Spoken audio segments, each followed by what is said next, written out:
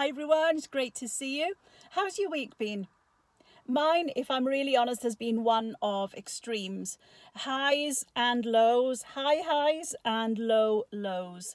My role as hospital chaplain is often quite demanding, and recently we've had some staff members pass away for different reasons, and we've been supporting bereaved teams. Then my role swings to doing a really exciting radio interview, and we get presented with gift boxes for our chaplaincy team, and I'm the representative who receives the gifts and does an interview. So it swings from tragedy to highs and excitement. I've had 2 funerals I've officiated at in the last week. And for those of you that don't know, Glenn and I are expecting our first grandchild in November. Our daughter in Canada and her husband are expecting a baby. So that's a great high for us, a great means of excitement and joy and anticipation. And so there's lots of extremes.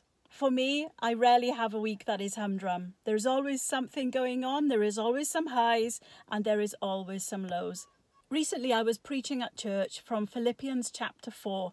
Here, Paul talks about the extremes of life. He talks about when he's fed or when he's hungry or when things are amazing in his life or when things are really tough. He talks about the highs and the lows. And then he says in verse 13 of chapter 4, I can do all things through Christ who gives me strength. In the original language, it was written a bit more like this. If Christ will give me strength, I can do all things. In other words, if Christ will give me strength, I can cope with the extremes of life. The highs, the high highs, the lows and the low lows. The extremes of life when the pendulum swings from one extreme to another, possibly in any one given day or particularly in a given week. So I don't know how it is for you. Do you have extremes? Do you have things at the minute where the pendulum swings from one extreme to another? Do you know what? Extremes are pretty exhausting. Today, maybe you might accept that promise from God's word yourself, as I have this week, and really lived it out. I spoke about it and I've lived it out since.